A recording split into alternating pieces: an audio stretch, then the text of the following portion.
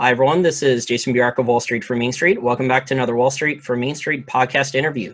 Today's special guest is a returning guest. He is a gold and silver expert. He has interviewed a lot of the top experts in gold and silver for his Arcadia Economics YouTube channel. He is also a Wharton School of Business MBA graduate, very impressive, and he was a professional options trader for a number of years, working with investment banks, hedge funds, financial professional before he quit, I believe, shortly after the 2008 financial crisis from our last interview. But he's here today to talk about gold, silver, and his new book, which is just out. Looks fantastic. Now available on audiobook too on his website, on the Arcadia Economics website. The Big Silver Short, the shocking story about how the Wall Street banks have left the silver market in place for the short squeeze of a lifetime. It features 15 of the world's top silver experts interviewed in the book. Chris Marcus, thank you for joining me.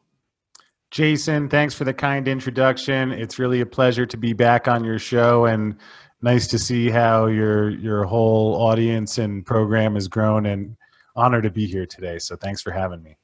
Yeah, I could say the same about you. Your YouTube channel is growing nicely. You're getting a lot of the top gold and silver experts on for a while now. So let's talk about that. Now that you have interviewed a lot of the top silver experts over the last couple of years, what don't most people understand about the silver market that you think they should?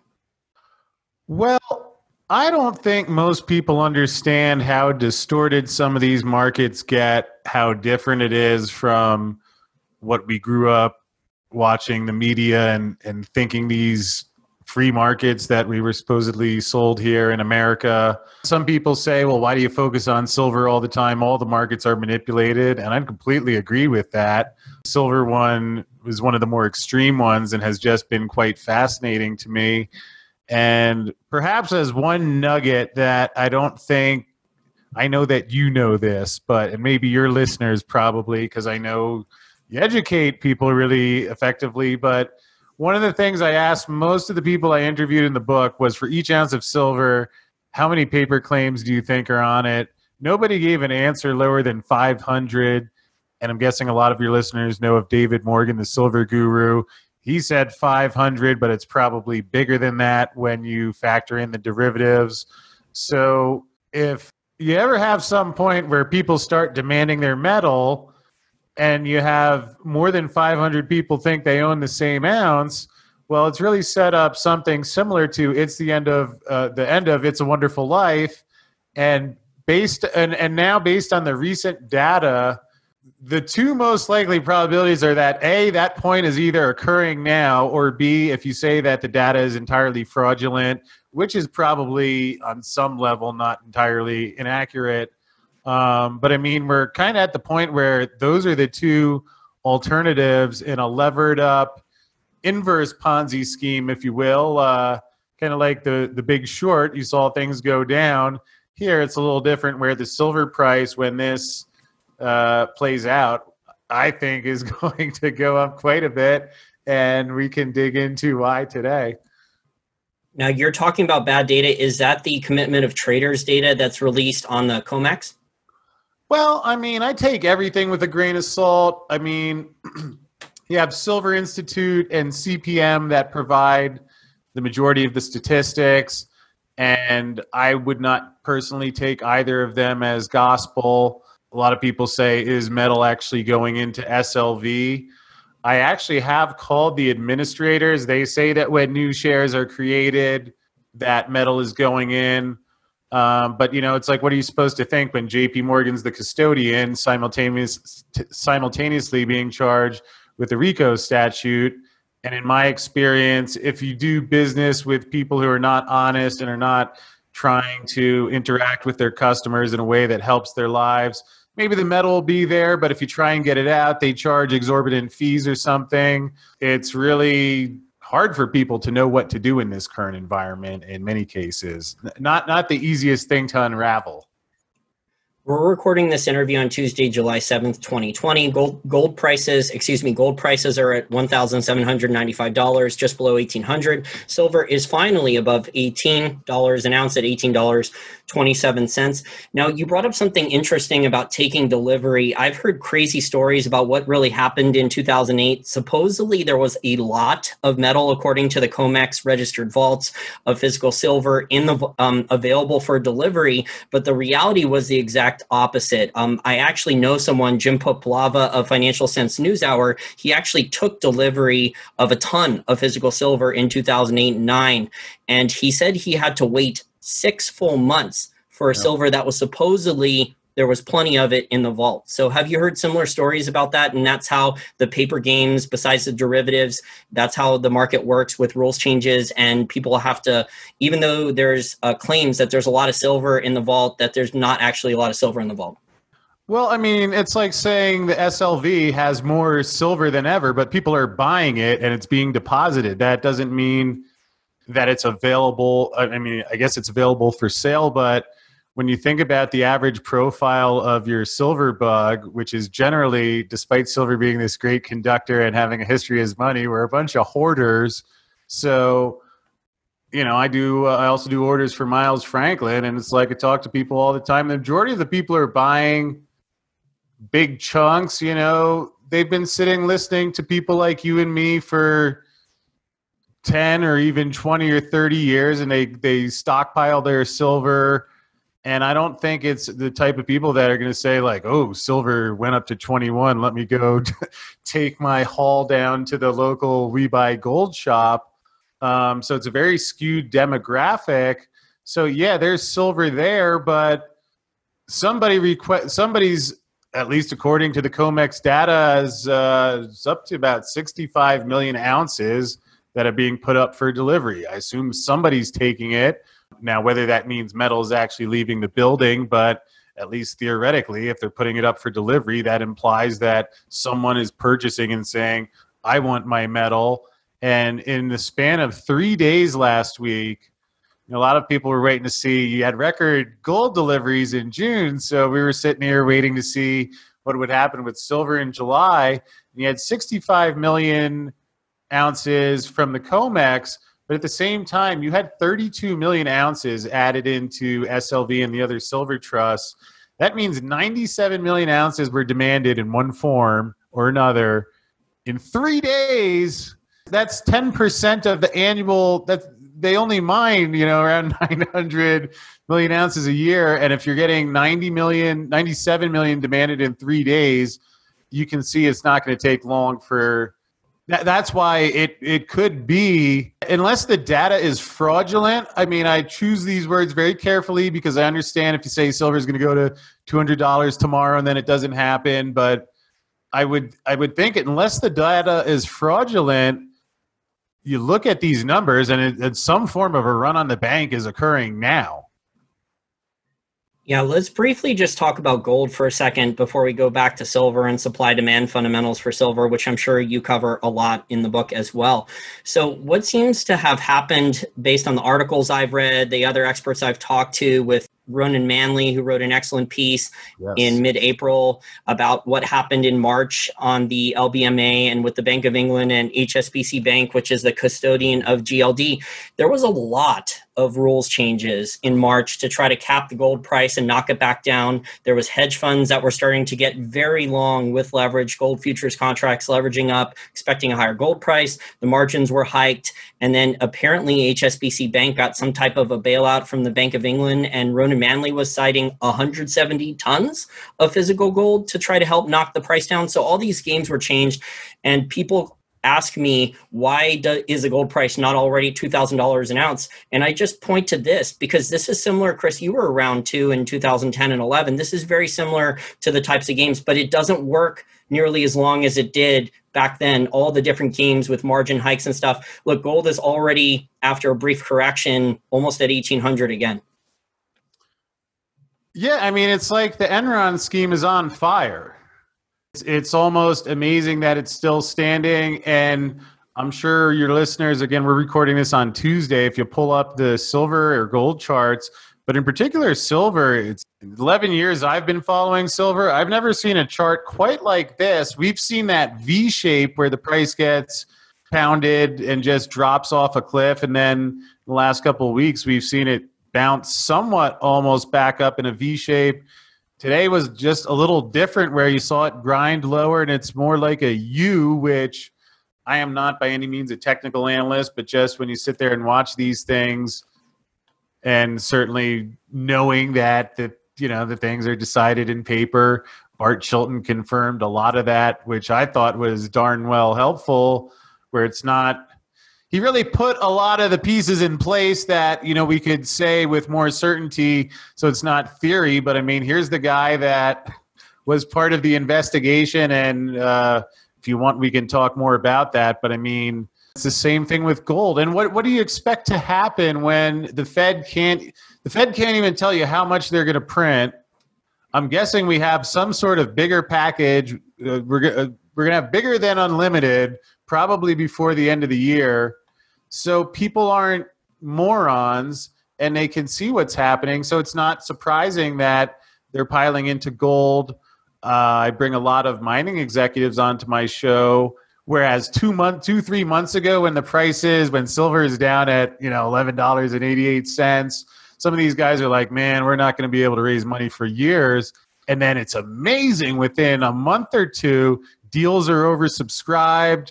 Today I was talking with a mining executive. They're mentioning that institutional money is coming into the equities now. I feel like it's going to be a little tricky to put the tree back into the acorn this time. And it reminds me a lot of what I've read about with the London gold pool.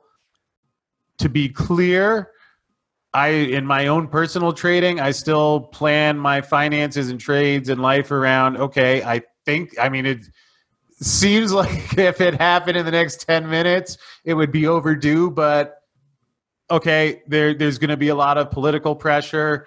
The banks, I imagine it's like the devil fighting for his life, whether it's margin hikes or switching the data or something that we couldn't even imagine now. I imagine that's really what, to me, you're pricing to the downside, is how the rules can be changed, like on the Hunt brothers. But, in terms of what's happening in the world and the supply and demand of silver, that paints a rather stunning picture.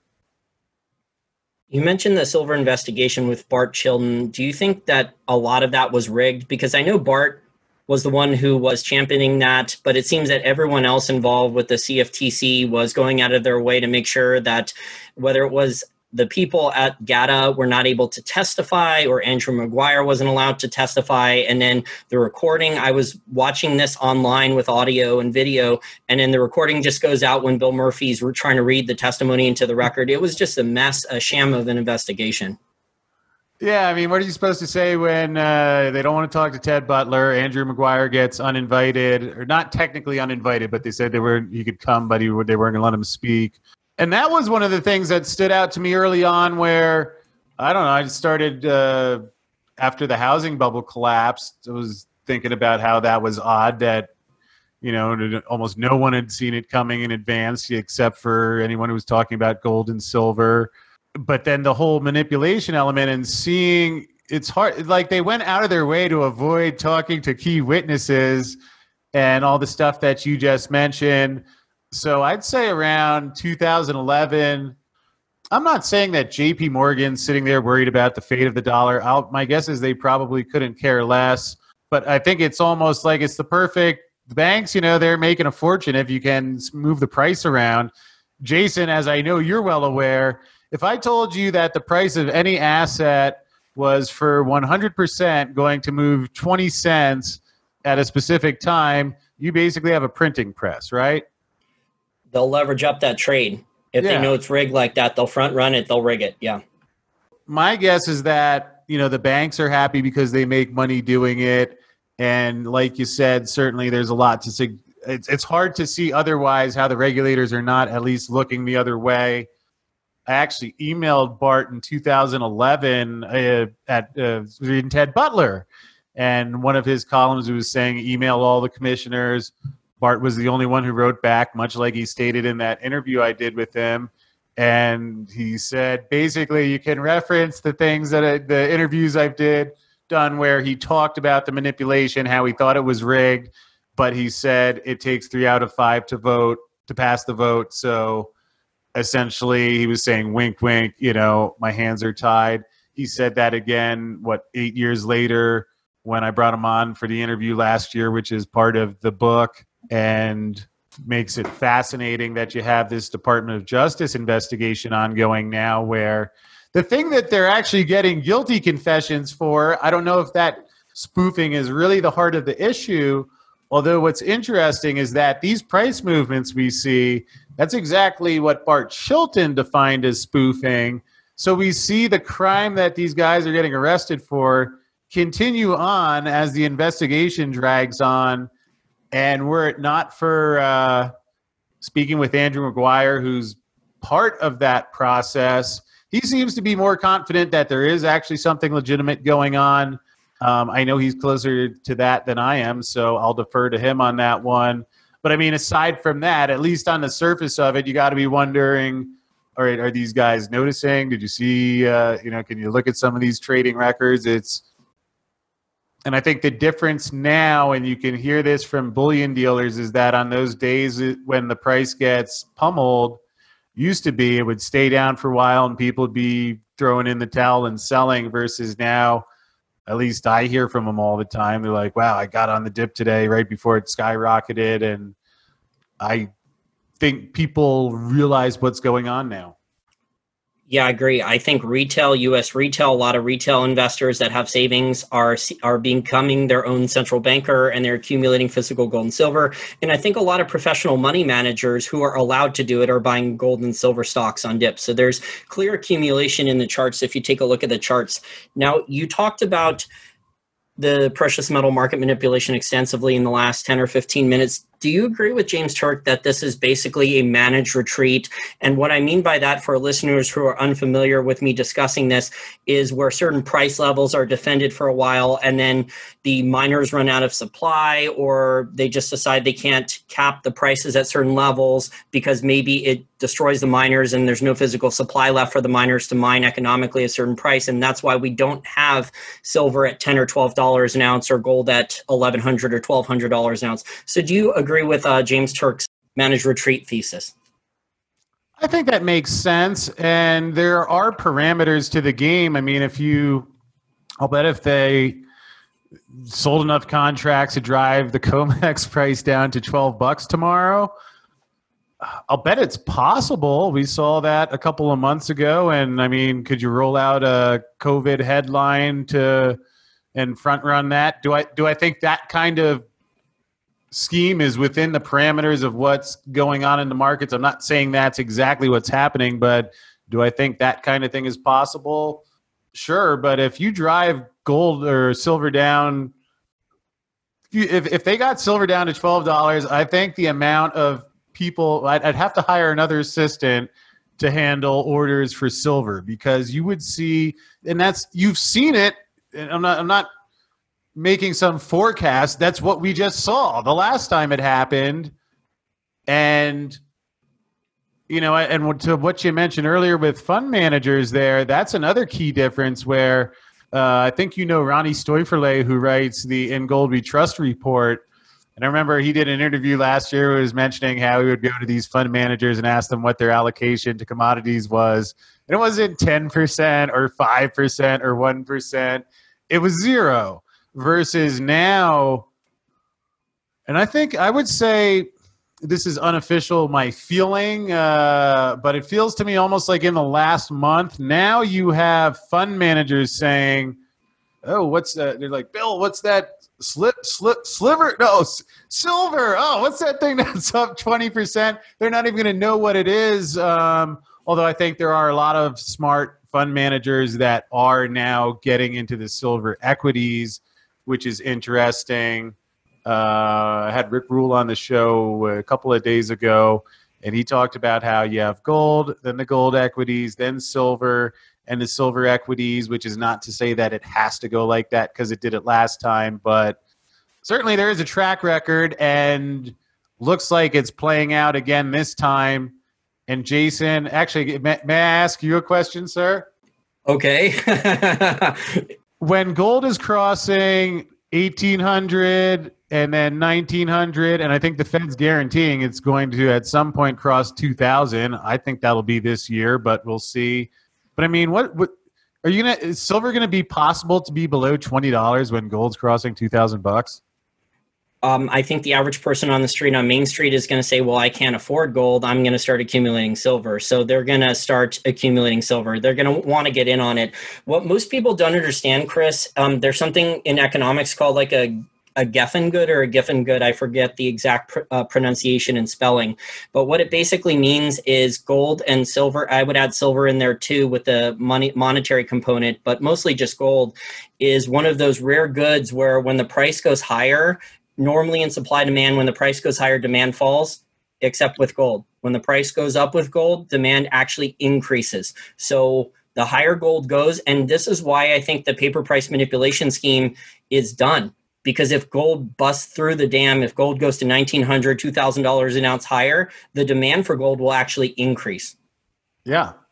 I mean, especially now where we have a momentum-based trading environment where it's kind of a buy high, sell low mentality baked into the cake. And, you know, once gold, I don't know if did they put gold back on the CNBC ticker yet? I haven't watched CNBC in the last couple of days, so I can't tell you that. But if gold does go over 2,000, you're going to see like people with like fake gold chains do TikTok dances. So you're going to see all these millennial traders start to buy these penny gold stocks probably and start to pump those up because that's not happening yet. I mean, we're on the verge of a historic event. And I think there's obviously so much in life happening so quickly between Corona and whether we can go out of our houses and all sorts of things that are happening in life. And, you know, it's kind of like people wondered if we would get one day have a Sunday night announcement that would be the same as Nixon removing us from the gold standard. And I think it happened, and it was just so quickly that people didn't even notice it.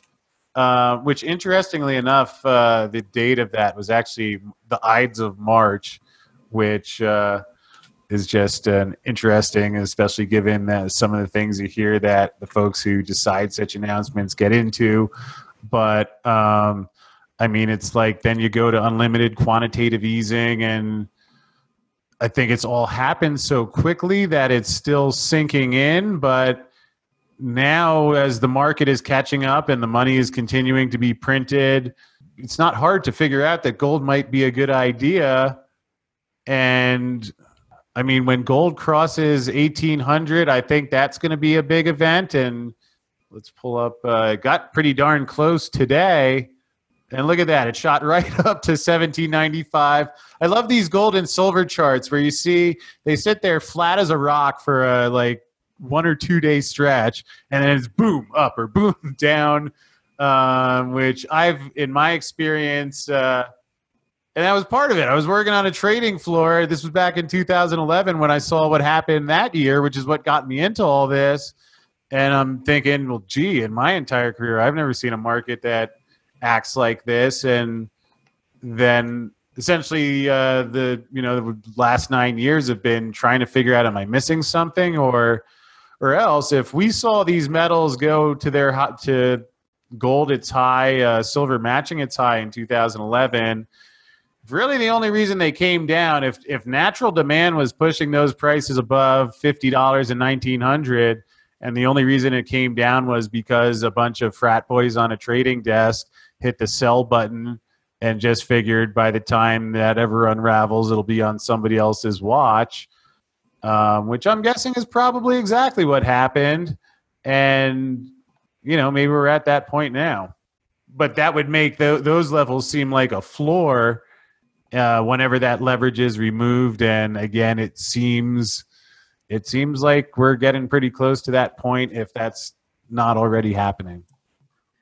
So Steve St. Angelo, who I think you're also friends with, on July 6th, he put out an article about 2020 silver production down by 1/3 due to mine lockdowns. Mexico was shut down for a while. Peru and Mexico are the top two silver mining countries in the world, I believe. So do you think that the silver supply demand fundamentals actually improved from the coronavirus because of how much mine supply has come offline?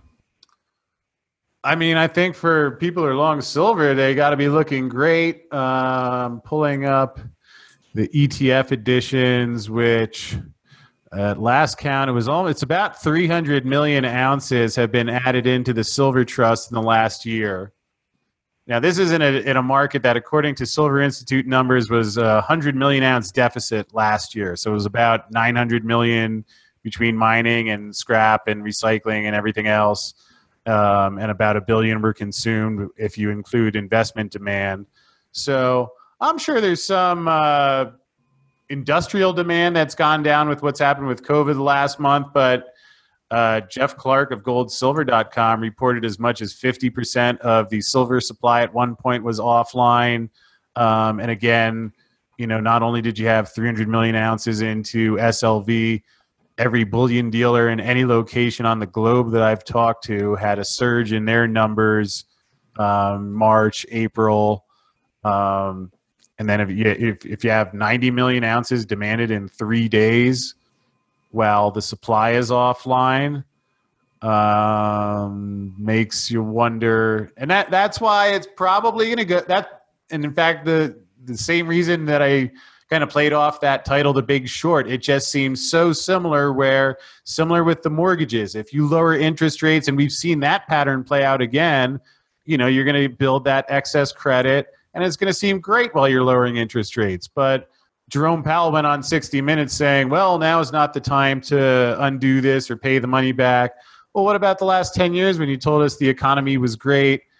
I mean, it's never the time to pay back the money, but when you unravel the leverage, it's pretty predictable what's going to happen, even if the timing is not always so clear. I don't think the money can ever be mathematically paid back. There's the amount of debt total globally is over 250 trillion. It's not mathematically possible to pay it back, especially with what's been happening the last 4 or 5 months, how they're just accelerating the amount of deficit spending in the U.S. and the fiscal policy injections and the U.S. going to MMT. But you brought up silver industrial demand. I don't know if you saw the article. I'll put the article below this interview in the information and description section for my listeners.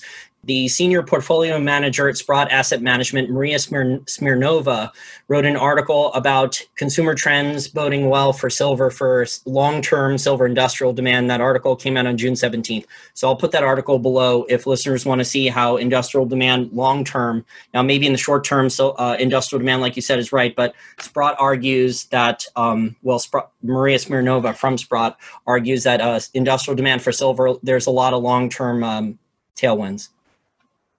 Yeah, I think I've actually met Maria, to be honest. And that was one of the things that I found was interesting in the book, where, again, it was nice to get so many different perspectives from so many people with a deep background in silver, because it kind of left that feeling of like the Harlem Globetrotters against the Washington Generals, where it was just so one-sided, where you look at California as requiring solar panels on all new houses that are built.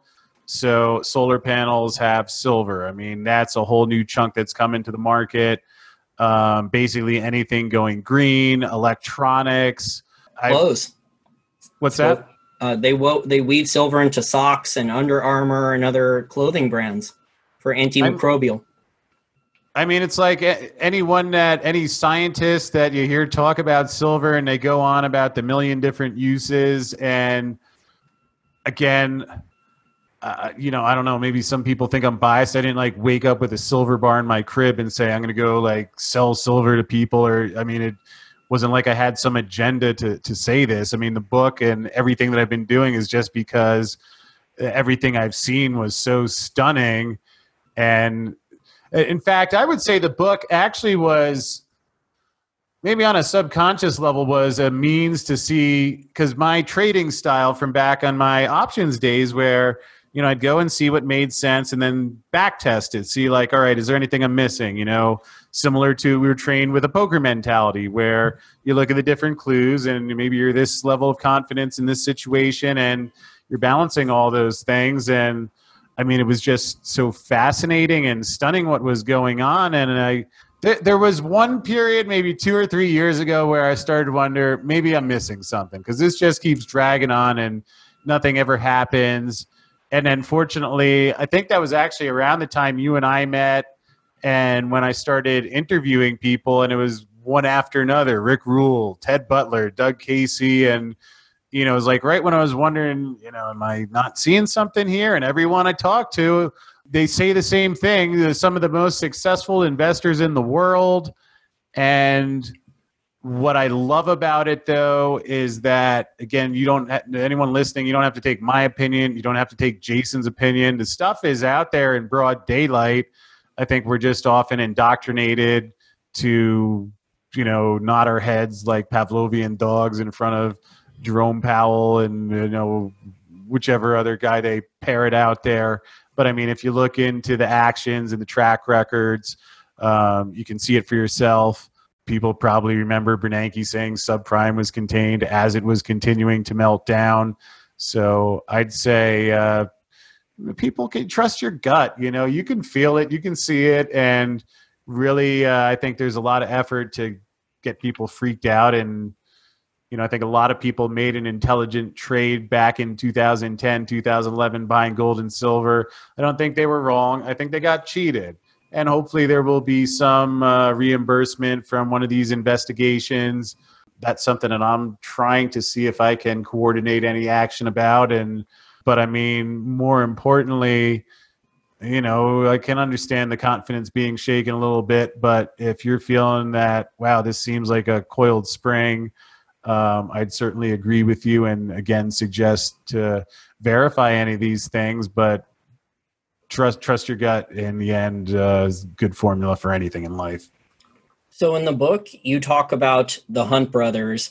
Now, the mainstream narrative is that the Hunt brothers were trying to crash the dollar. They caused all these problems in society. What really happened, though, with the Hunt brothers? Were they actually cheated and screwed over? Well, the Hunt brothers sound incredibly similar to Warren Buffett's 1998, I believe, shareholder meeting, where he talked about the reasons why he was buying silver. I guess Warren Buffett didn't talk as much about government inflation, but I don't know if this was just the mainstream version portrayed that a bunch of cowboys went out and tried to corner the market. I don't think it's any different than any large entity that buys anything that's undervalued. And also some of the details of the story of how it actually went down, where they stepped on the trading floor and that sent the price up to $50. That was actually years before that. Again, Jeff Clark of Gold Silver wrote a great article about that and talked about it in the book as well. So I think they were some people who were very concerned about what they saw out of the government and the spending and seeing that it was going to have to be financed somehow. Probably where they got themselves into a little bit of trouble was putting leverage on. I mean, were it not for that, interesting to imagine how things might have played out differently. And certainly, as I was discussing with someone earlier today, if there has ever been a market where I would not recommend using leverage, silver would be it.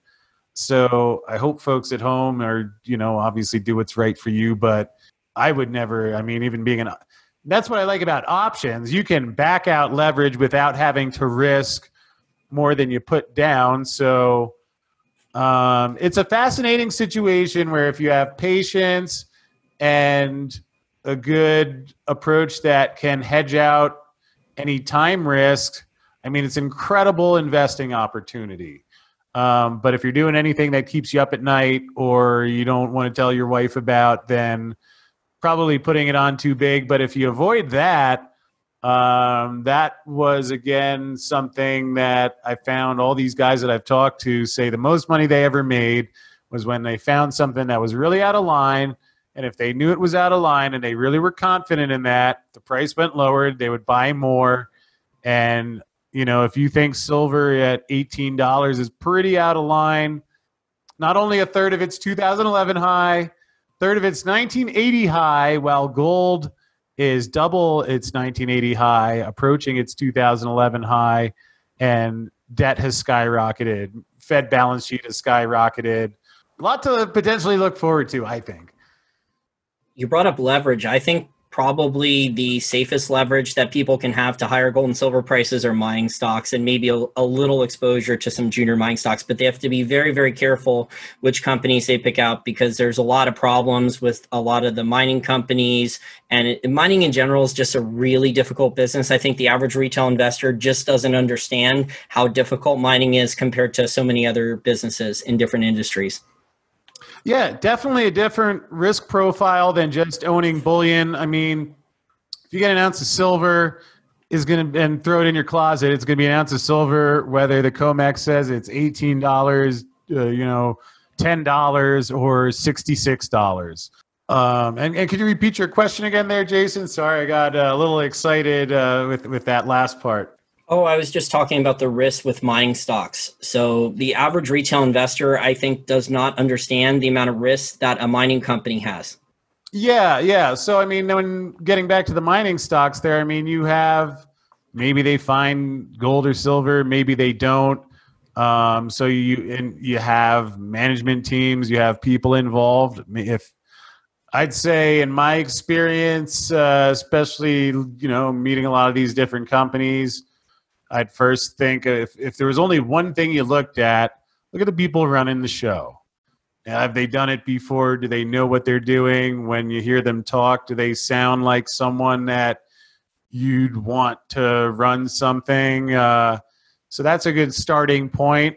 And certainly if you pick some good ones, and perhaps even if you don't pick some good ones, my best guess is that, now, again, I think strongly that silver at some point is likely to have some sort of quicker ride above 50, maybe even quicker than. It's actually interesting when you think about how quickly it did happen in 2011. Even if you had that, let alone something quicker than that, if that occurred, probably any stock with silver in the name, whether they had silver or a bunch of rocks in their project, probably is going to soar.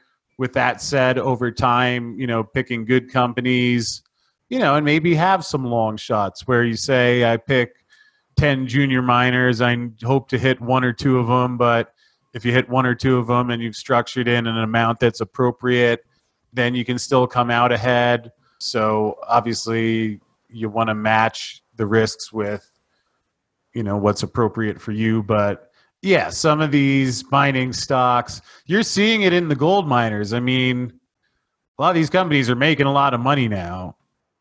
So if gold continues to rise, which seems like is a good chance to happen, then, a lot of these companies get leverage on it, and that's why their prices are going up a lot.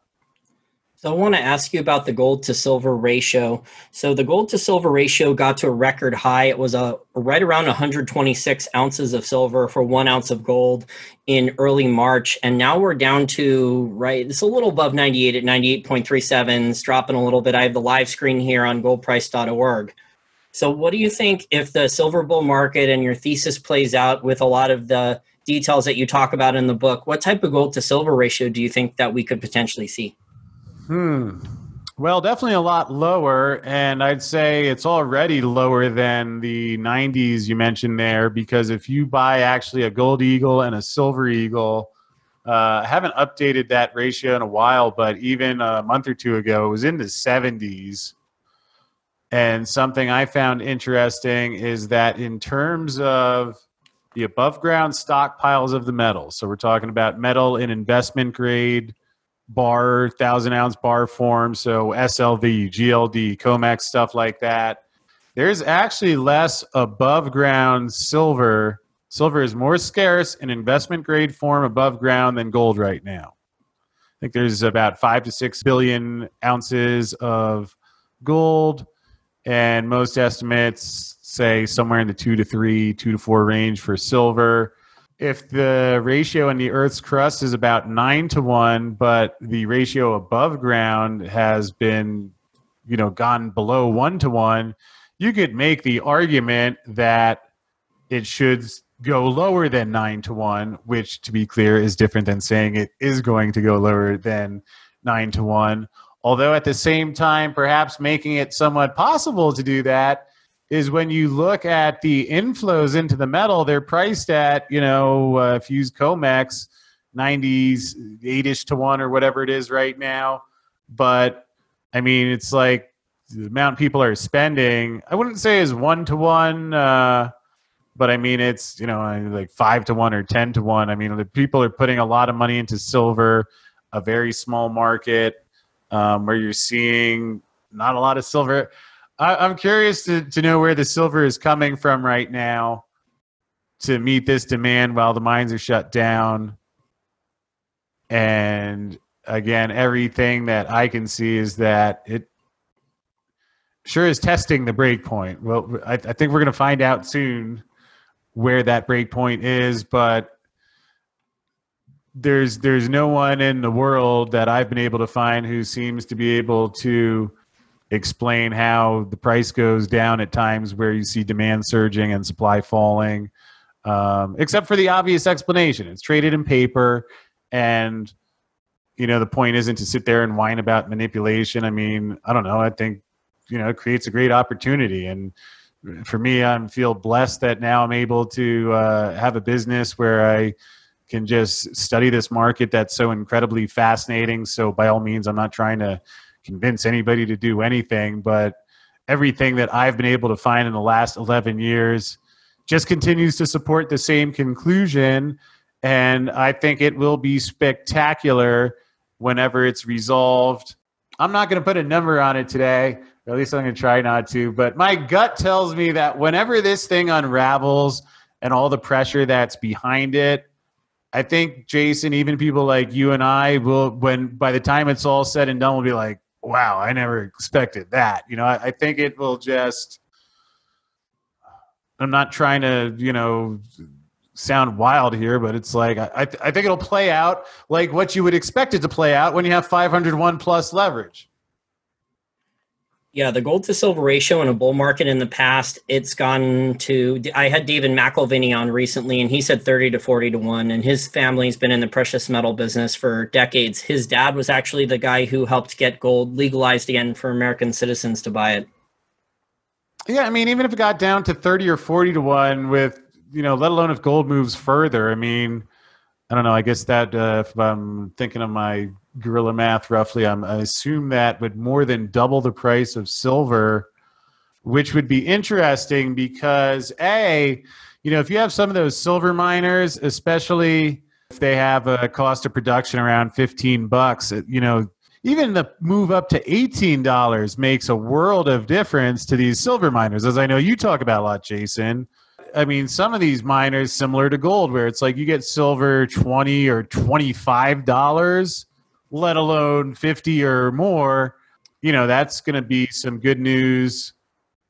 And something you mentioned earlier in our call today, where, again, I'm not a technical analyst, although I think there are things that I pay attention to, and especially, similar to the things that Bart mentioned about how prices move around those big numbers and, knowing the way that a lot of people look at technical analysis, and that Bart confirmed that the banks were gaming people who were looking at some of these charts.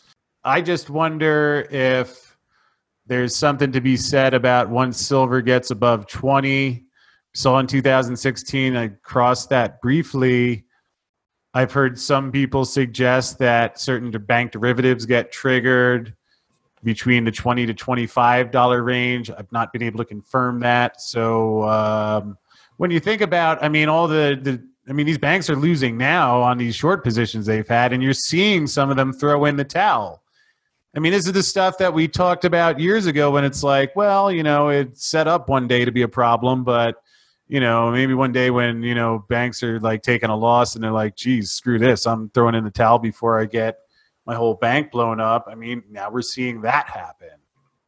And I for don't know how many more warning signs we'll have before it goes. And for our listeners who are not familiar with what you just said, you're referencing how I think bullion banks like what Scotia Makata are closing down their precious metal trading desks, right? Yeah, they're closing down. HSBC, they got blown out, took a $200 million loss the day the paper gold market broke on March 24th. CIBC lost money.